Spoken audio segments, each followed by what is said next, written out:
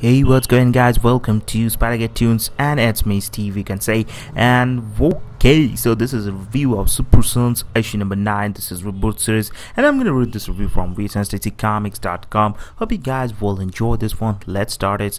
This review is written by Jim Warner, and he is a really good reviewer about DC comic books and everything. So I love to read his reviews before I buy these comic books, and I love to share this with you guys and my comments. So let's start. The issue opens with Damian and John fighting Yagardi's army, and not much goes on except the standard Super Sons trash talk. We do end up finding out Gardi's plans, and the Super Sons home, follow them and destroy their world.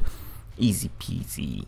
Things pick up when our crack Claw enters the scene and drops some major signs. Hardline and Big Shot are not real. The whole science is a bit rushed and unexplained. Before we head off to Cracklow's origin, that's rushed as well, and we are left with our 4 heroes and Cracklow waiting for the living planet to arrive to destroy everything.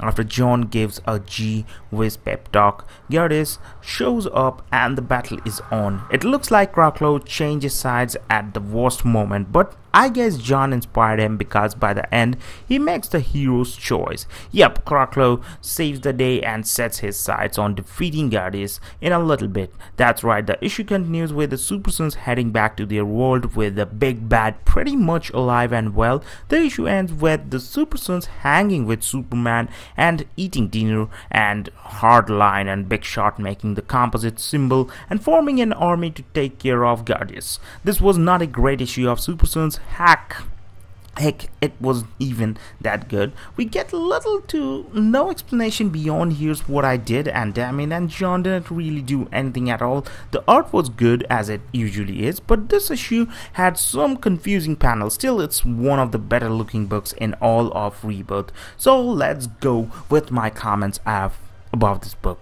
So I'm gonna give it what you can say, 7 out of 10. No, 6.5 out of 10.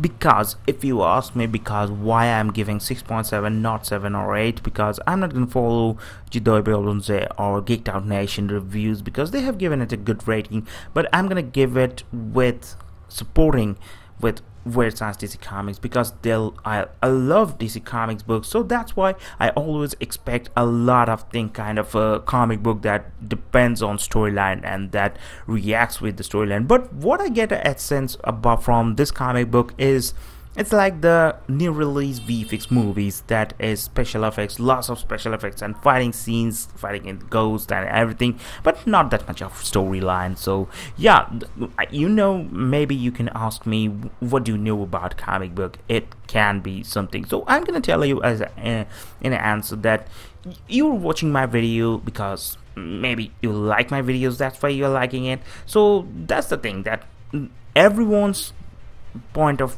perspective is not same. So someone may like it in other way, someone may not. So I'm not gonna like it or I'm not gonna hate it, this one. I'm just being mutual about this storyline because I really love how they presented the full action sequences and full dialogue. But in the first 2 or 3 pages it was okay, but beyond that I can't able to take that one because too much of action, too much of same things happening.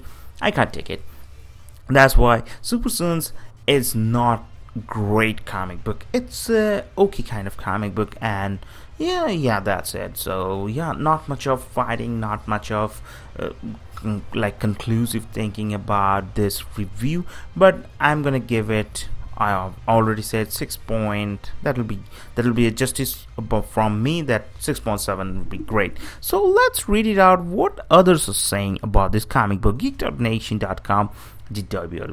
I told you guys he is really low about this comic books. So yeah, let's read what he's saying. It seems like this was an issue for things to finally come into perspective for the story and plot. For as much as we thought we knew about the story, there was still much more to learn about what is actually going on. They even managed to throw a twist in there that really caught me off guard. You wouldn't have believed it because of the way that they approached the introduction, though the reveal was a bomb dropped on your lap.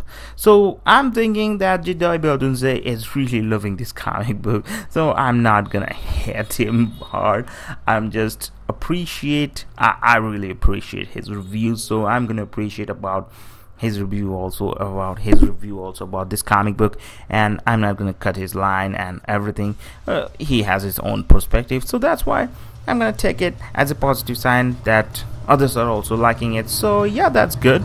Oh, sorry for the motorbike sound, it's very bad. I'm not able to shut my windows today because it's too hot over here. Big Shot and Hardline, I almost wish could come with Robin and Superboy to their universe. So hope you guys have enjoyed this video. If you didn't leave a like, I'll hit you guys very hard. Just kidding. Just leave a like and share it with your friends, and have a great day. Peace.